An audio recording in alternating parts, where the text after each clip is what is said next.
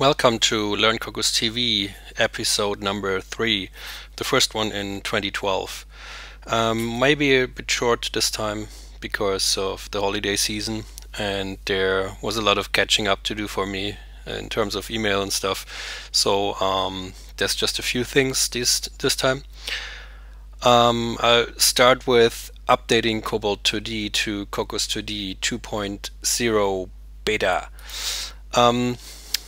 I did this as sort of a test to see how much work it would be to convert Cobalt 2D to use the new Cocos 2D, and it turned out to be fairly straightforward to convert.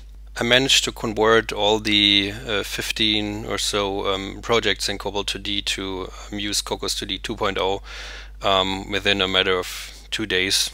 The most problems I had with were figuring out why Chipmunk Space Manager wouldn't work. It turns out it needs a new shader, and there's also some other incompatibility. But I hope that it's going to be fixed soon. And the other thing is Cocos 3D as it is not compatible with Cocos 2D 2.0.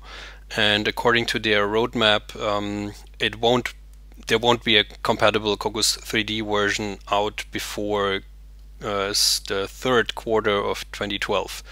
Well, that's if you believe that the roadmap always is followed strictly, so that's not likely. So hopefully we'll see a compatible version of Cocos 3D with Cocos 2D 2.0 sooner, but right now there's no telling.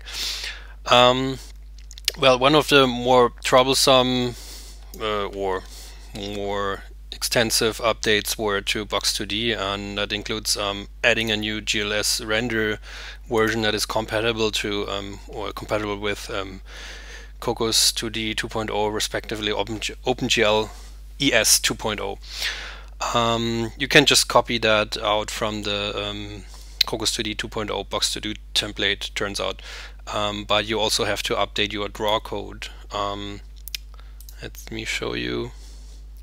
So that's basically the code that you used to write or something like that, and the new code is much slimmer and uses new functionality in Cocos 2D 2.0. And when you run it, you'll see that it works. So you see it works. It renders the debug information. Boxes are, yeah, well, they have their shapes drawn, and that's basically it.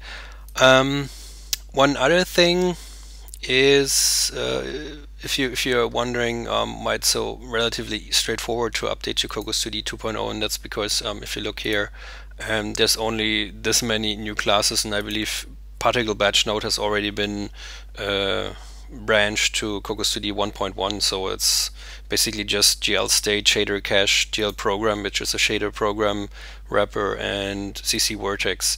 So basically new classes are only for OpenGL ES 2.0 rendering, and in terms of API there are only minute changes, and unless you've been developing for very early devices and still want to support iOS 3, your code is probably quite compatible with Cocos 2D 2.0 already. Which brings me to the probably most difficult part of upgrading to Cocos 2D, and that's the shaders. If you just, let's assume you were updating your existing project and wanted to add the shaders to it, you'd select some of those shaders and add them to your resources section. That's probably the normal way that you would do it. And if you build and run, you'll see there's quite a bit of warnings here, and if you click on it, the warning says something like, no rule to process file blah blah blah blah blah for architecture blah.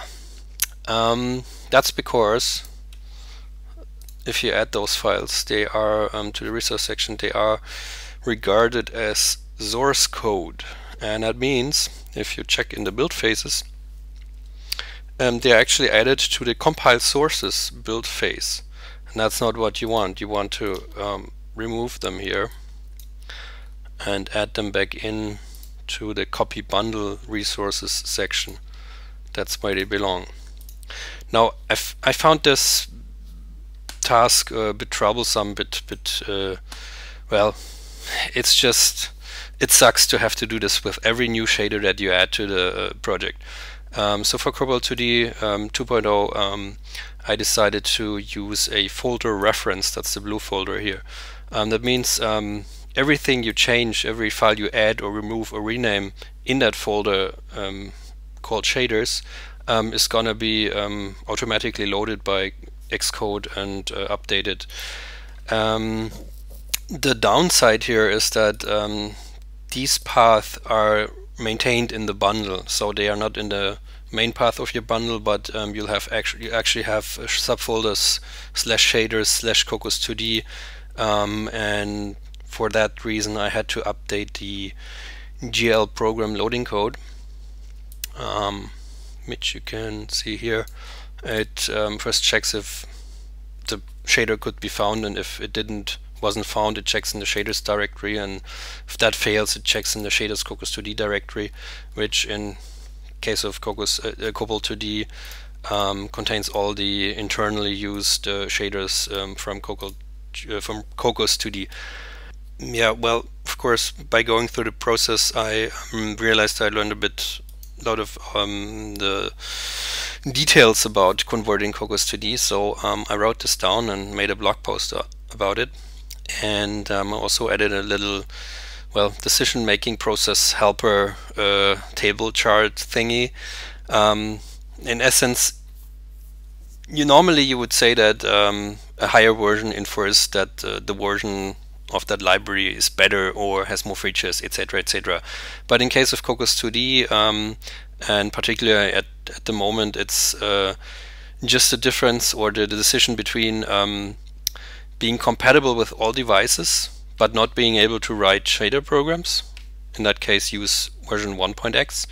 Or if you want to use OpenGL ES shaders and can live with the fact that you can't deploy to first and second generation devices anymore, and you can't use the Chipmunk Space Manager and Cocos2D libraries, then you can use Cocos2D 2.0. I also wrote a bit more about the upgrade process, and you'll find all the details here, nasty things. I don't need to repeat this. The only thing that's rather important is that if you upgrade your project, and also if you start a new OpenGL Cocos2D 2.0 project, you have to open your info plist file and change the UI device required capabilities from OpenGL ES1 to OpenGL ES2. Otherwise, Apple might reject your app because, well, it would indicate to iTunes that it would still be compatible with OpenGL ES1 devices, and that's certainly not true for Cocos2D 2.0. So, do we have anything else? Of course, yes, of course. I also decided that for all the projects I write for iDevBlogADay posts, articles, blah blah blah. Well, I decided to upload the code to GitHub. So here it is.